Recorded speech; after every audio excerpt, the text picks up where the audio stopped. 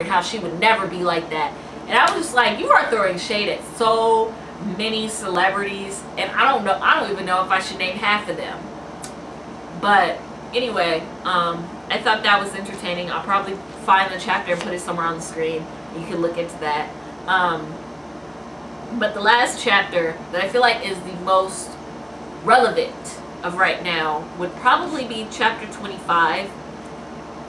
And it's all about the N-word. So, I don't even know how we're going to get into this. So let me just quickly explain this chapter as quickly as I can, because this video is already long. I can see. Damn, this video is like 30 minutes. Okay, so Martha goes to the hair salon and is getting her hair done. While she's in the salon, certain salons will have like makeup. So it's like you have they'll have makeup that you can also buy there. So there's this saleswoman that comes in that is trying to sell her stylist, I forgot her name, her stylist, some lipsticks to sell. And she's like, well, you can take 5 for now, and if you like them, I'll come back and you can get some more. So she's like, you pay half and then pay the other half once you sell them all. And she's like listening to her, and she's like, sure. So it goes to the cash register to get the money. And while she's at the cash register grabbing the money, the saleswoman, who is white by the way, says offhandedly as a comment, she's like, boy, they sure are working me hard. They work me as hard as N-word. Hard R, girl. Hard R, N-word. And Mom Martha's like looking at a magazine, and she looks up and she's staring at her, and the white woman is staring back, and she's just staring for a second, and then she looks back down, and in her mind she's like, well, she must have not actually said the N-word. Like, that must have just been in my head, because obviously the stylist would have said something. Oh Lord, we got to get into it. So she gives her the money, the white woman goes away, and the stylist comes back over and starts talking to her. She's like, oh, you know why I didn't say anything, right? And Mom Martha, she's just talking and Mom Martha's like, wait, she really did say the N-word? And she's like, yeah. And the stylist is basically saying like, oh, you know, I let her say it because the N-word doesn't mean the same thing for white people as it does for us. She literally says this. She's like, the N-word means something different for white folk than it does for black folk. And I know a white man could be the N-word too, so and black people give the N-word too much power and this, that, and the other. If that doesn't sound familiar, I don't know what does. And so this concept made me go through so many emotions at one time, because I feel like this conversation is a conversation we still have today.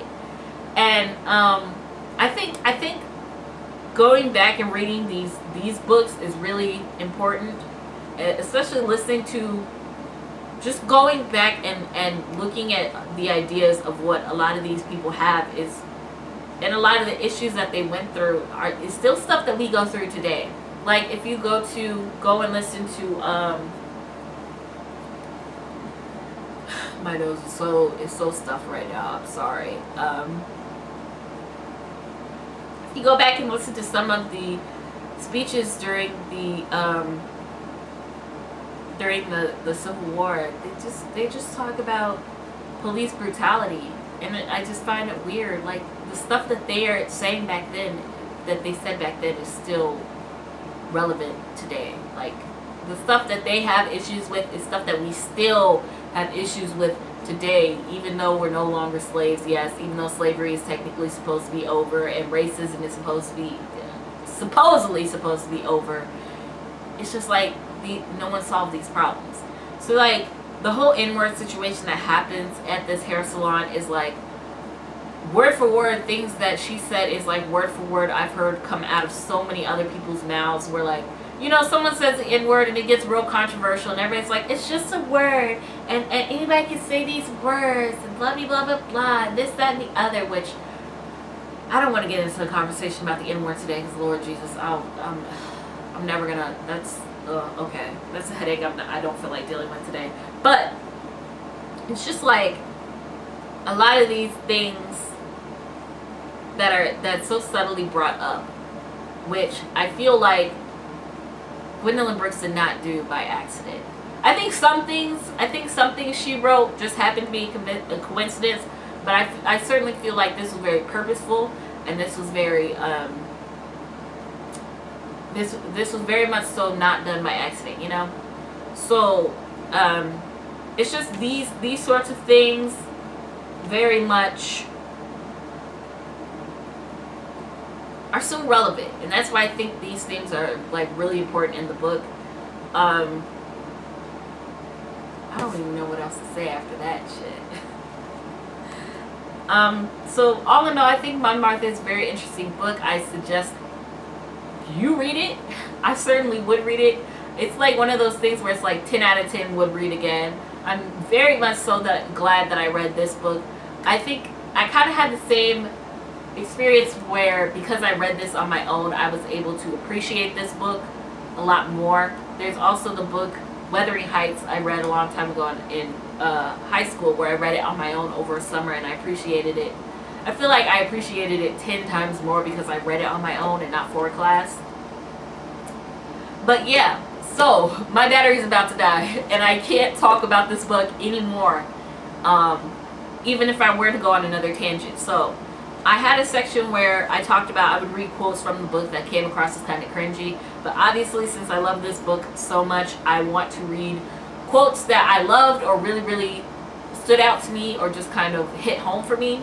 And it's not as many as the last video, but it's quite a few. So let's try to get into it. I'm going to try to get through this as fast as I can.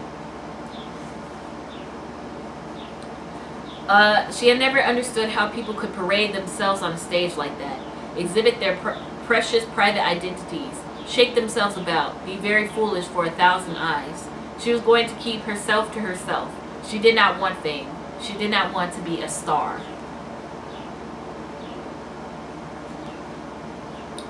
It might, allowed Mama, be an act of God. God may just have reached down and picked up the reins. Yes, Mon Martha cracked in. That's what you always say, that God knows best. Her mother looked at her quickly, decided the statement was not suspect, looked away.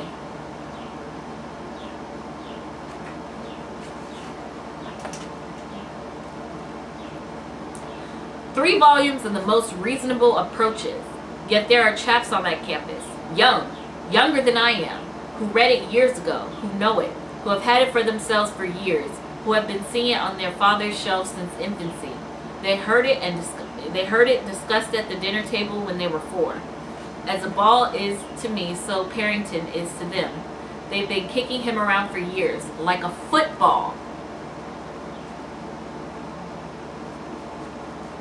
I am still definitely not what he can call pretty if he remains true to his idea of what pretty has always been. Pretty would be a little cream-colored thing with curly hair. Or at the very lowest, pretty would be a little curly-haired thing the color of cocoa with a lot of milk in it.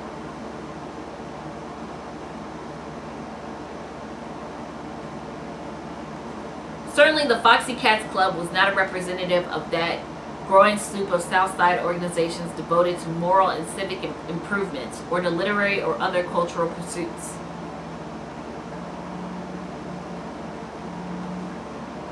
But if the root was sour, what business did she have up there hacking at a leaf?"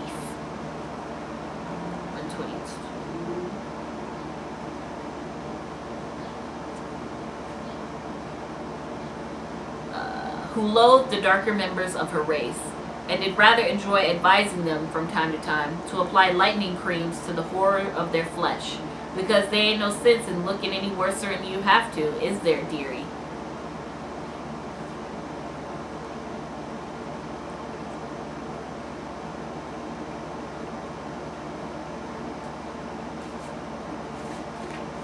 She was afraid to suggest to him that, to most people, nothing at all happens, that most people merely live from day to day until they die, that after he had been dead a year, doubtless fewer than 5 people would think of him oftener than once a year, that there might even come a year when no one on earth would think of him at all.